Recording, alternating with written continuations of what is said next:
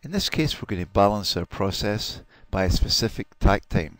Takt time, of course, is driven by the demand on your particular line here. So what you do is you go to your summary, you go to the balance work here, and then you select the option takt time. Now when you click on it here, you'll see, based upon the current process you see in the background, it's picking the highest station and saying that's your current cycle time. And that's going to allow you to get about 62 units an hour here. And you can see my current cycle time here is about 57.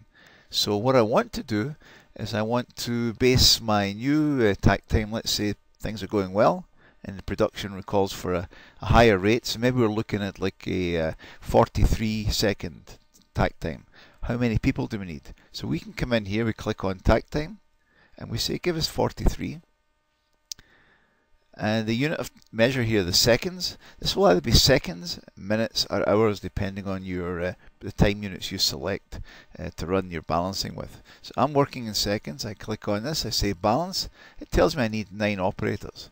And here you can see it's giving me some options. My 9 operators here are going to be just under 80% utilized and give me about 84 units here.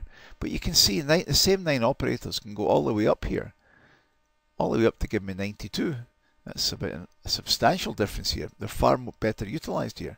Or you can go down, you might go down the way and look at where you can get 8 operators. 8 operators are going to give you 81, right, production per hour. So you can decide which one you want to go with.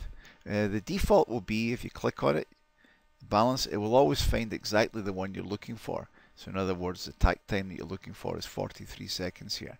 And so you can then decide whether you want to go with that. You might want to try and run with 8 to see if you can make the production schedule as well here. So if we want to go with this, we just click on the details and click on the save. It will reorganize it into the 9 stations here.